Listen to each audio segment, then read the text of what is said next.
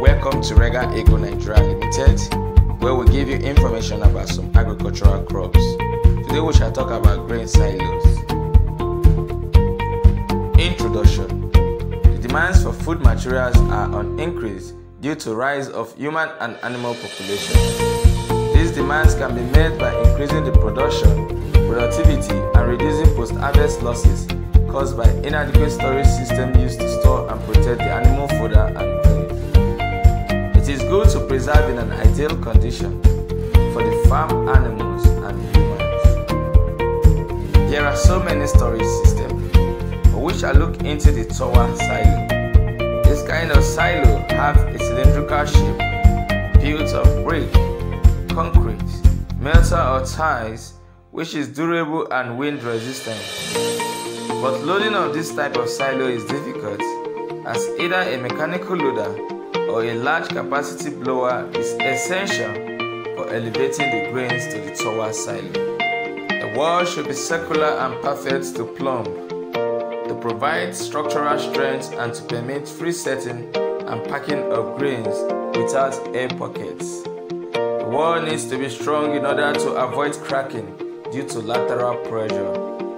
To avoid such failures, every reinforcement has to be carried out unless the water table is very close to ground level. The cost of constructing this silo is comparatively much higher than pit and trench silos. The basic requirement for a good silo system is that it should provide adequate protection from rodents, birds, and insects, permit aeration and fumigation when required, prevent losses due to moisture and temperature, permit easy inspection, and be self-cleansing.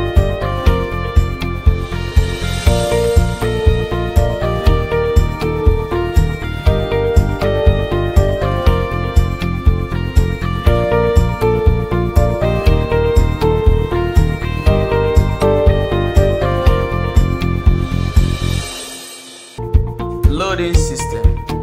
Vertical elevators are the only current workable system people use to fill grain silos. Since most structures are tall, it is impractical to use inclined conveyor methods to fill them. Bucket elevator system provide an efficient way to load grain into a silo.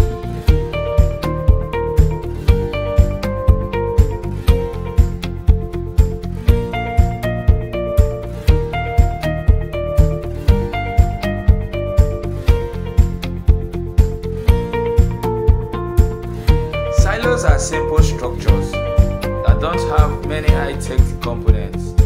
However, they still require careful installation, operation and maintenance. While tall tower silos still exist, today horizontal ones are common.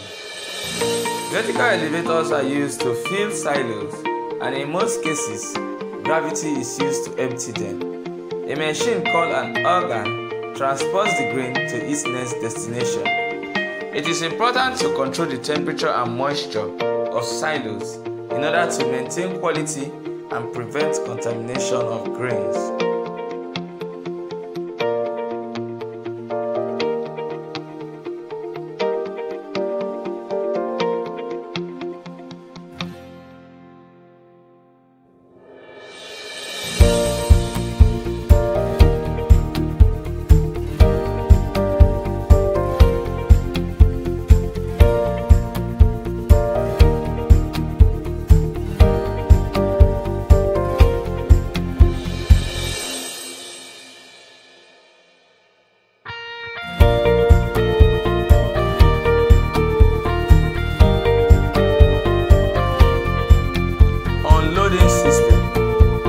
Silos, gravity causes grain to flow from the top of the silo and out through an opening at the bottom near the center.